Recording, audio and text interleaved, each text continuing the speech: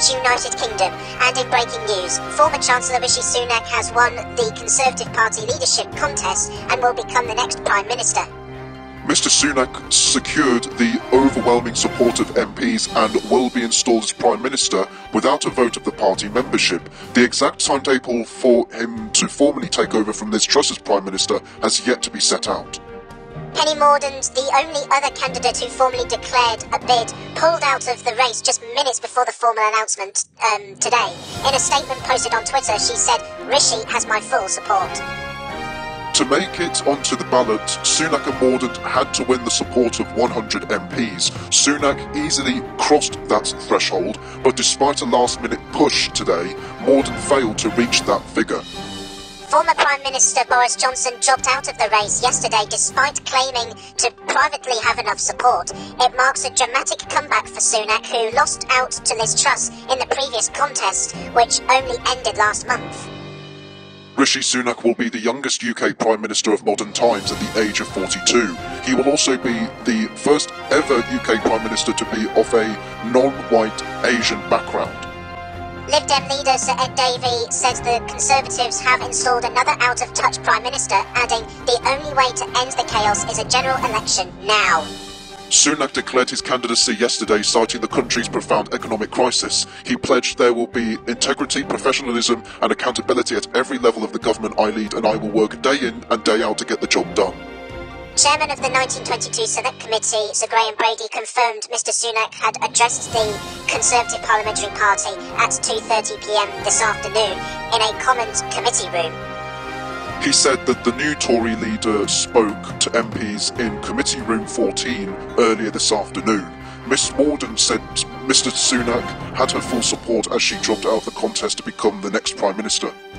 She said, "These are unprecedented times. Despite the compressed timetable for the leadership contest, it is clear that colleagues feel we need certainty today."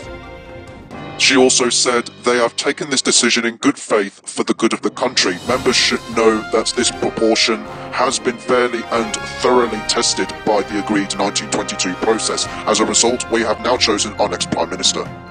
Speaking following the announcement, London's Mayor Sadiq Khan said, "Politics aside, I want to congratulate Rishi Sunak on making history today as Conservative leader and soon to be Prime Minister." Former Prime Minister David Cameron said on Twitter, "Huge congratulations Rishi Sunak on becoming Prime Minister to lead us through challenging times. I predicted a decade ago the Conservatives would select our first Brit-Indian Prime Minister, and proud today that comes to be. I wish Rishi the very best. He has my wholehearted support." Scottish First Minister Nicola Sturgeon has said the incoming Prime Minister's first act in the job should be calling a general election amid a horror show leadership contest. She said the governments of the UK should not be a revolving door where one party gets to choose who occupies number 10. Welsh First Minister Mark Drakeford congratulated Rishi Sunak by saying on Twitter, "Llongyfarchiadau Rishi Sunak. The UK desperately needs a period of stability and cooperation to focus on the many challenges we face." He also hopes that they're able to work constructively together to support people through these difficult times in a way that his predecessors didn't allow. By the way, Llongyfarchiadau means congratulations in Welsh. Rishi Sunak recently told the country that it is the privilege of my life to serve the country he owes so much to. The incoming Prime Minister said he will work day in, day out to help the British people as he vowed to build a better, more prosperous future for our children. Shortly before making his statement, Mr Sunak arrived to cheers and applause at the Conservative Party headquarters. He was first greeted by Conservative Party Chairman Jake Berry, as well as close ally and Treasury Select Committee Chairman Mel Stride and Tory MP Alex Chalk.